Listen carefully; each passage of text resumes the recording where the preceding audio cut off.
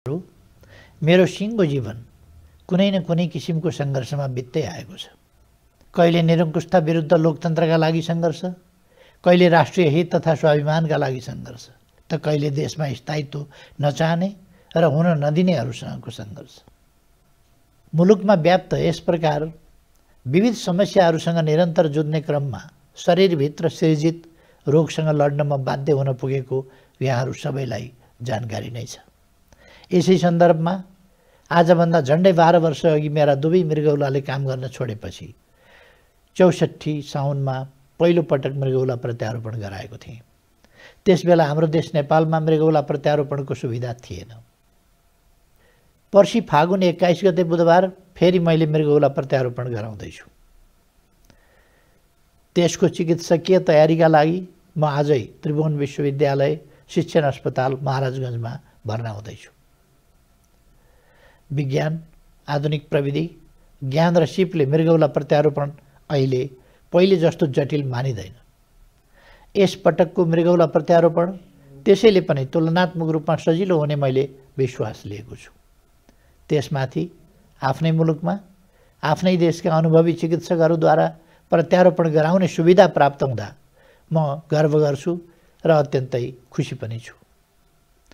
भनिन्छ नि, आशाको दियो बलिरह्यो भने शान्ति, प्रेम र विश्वासको जग मजबुत तुल्याउन सकिन्छ।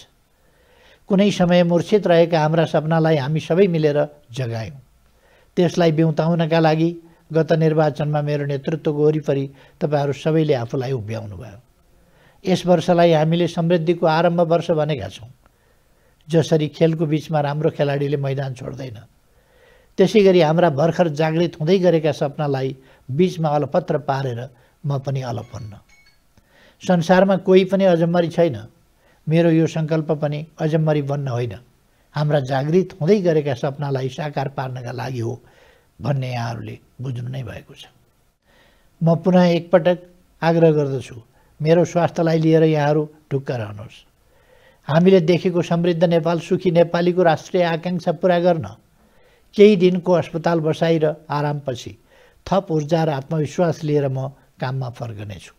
यसबीचमा सरकारका तर्फबाट गर्नुपर्ने सबै काम नियमित रूपमा अघि बढ्नेछन्।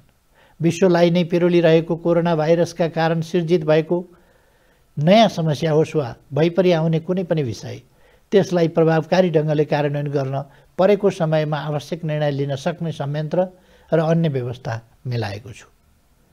मेरो अस्पताल बसाइको समयमा पार्टी र संसद दुवैतिर आवश्यक कार्य सम्पादन गर्न जिम्मेवार नेता, कार्यकर्ता, सांसदहरू र लाखौँ पार्टी सदस्यहरू निरन्तर क्रियाशील हुनेमा म विश्वस्त छु।